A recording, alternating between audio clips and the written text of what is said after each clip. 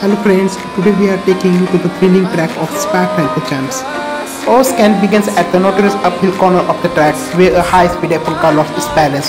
As you swiftly turn it collided with the barriers at the corner and skidded to the opposite side of the road. Hitting the corner the barriers once again, this imbalance brought to the car crashed into the corner barriers for a second time. Meanwhile, another Apple car coming from the behind could not see the accident due to the uphill slope. The car was moving so fast the driver has no time to react. Consequently, it slammed into the already crashed car. The impact was so powerful that the second car flipped into the air and ended up a disaster crash. This can not only highlight the realism of the gameplay but also showcase the challenging nature of F1 racing. The uphill, the corner at Spa-Francorchamps has always been a tricky spot for driver, and this crash proved that even small mistake here can lead to major accident. So friends, if you enjoyed this thrilling and exciting video, please subscribe to our gaming channel and don't forget to like and share this video.